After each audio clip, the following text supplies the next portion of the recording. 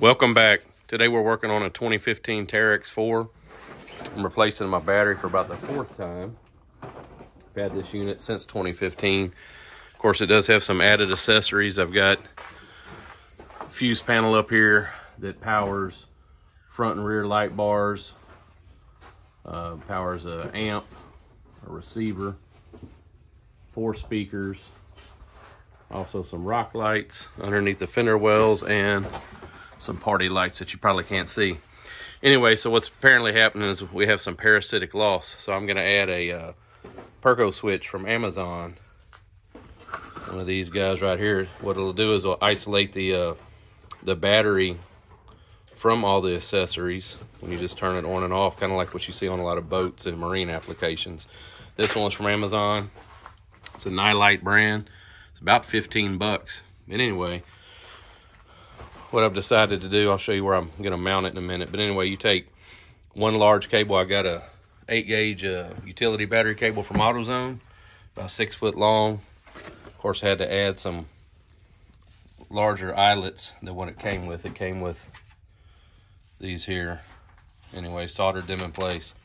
But you'll take one and go from your positive battery terminal to one side of the switch, and then you'll take the other side of the switch and you'll run another cable to your original battery cable. And of course, I've got my other accessories tied into that, the eyelets for those as well, so they'll all be tied into there.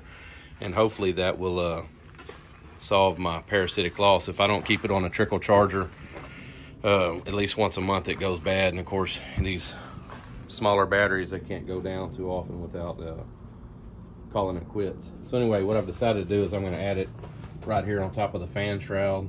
I was going to do it on the interior, but I'm just going to do it here and make it a little bit easier. I've already got my holes pre-drilled. I've got my 4 mounting holes plus the holes that will go through the to the switch. And I've decided to do it that way instead of with the side panel, which I think it'll just look a little bit cleaner instead of the wires coming out the side. So I've taken the eyelets, I've heated on my Benham and all that, so they will go straight through that. It'll be a little cleaner look. But anyway, gonna get started on it and start putting it all together, and I'll show you the completed project. All right, we've mounted it here. I just have to put the fasteners through the 4 holes there.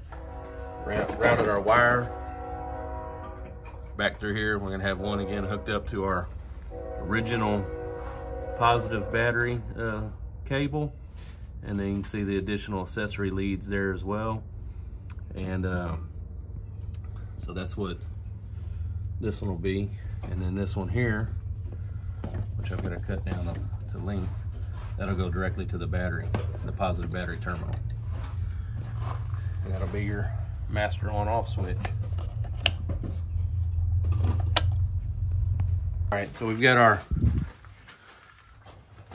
primary vehicle positive cable hooked up to the Perko switch. It goes around up to there. Got all my other accessories installed. I'm gonna tuck that out the way with a zip tie. And now we have the other end of the Perko switch.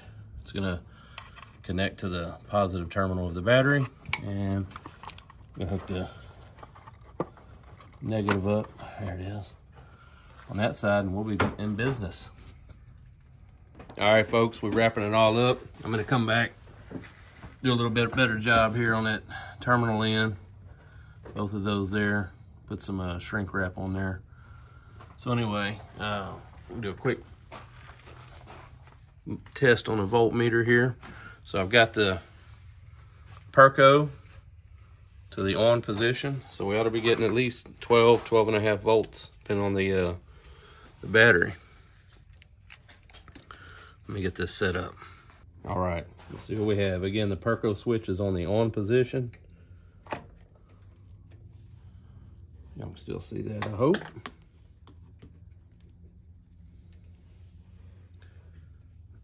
All right.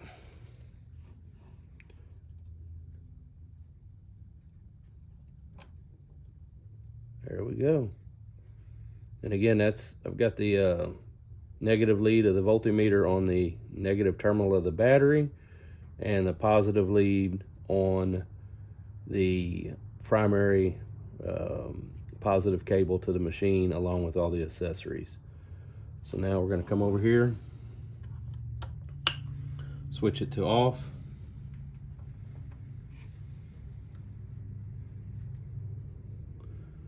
And it's gonna bleed down. Possibly there's a resistor or something that's holding the voltage for a little bit, but that'll bleed all the way down to 0. And hopefully what will happen there is we will stop having to constantly put this thing on charge about every month or so.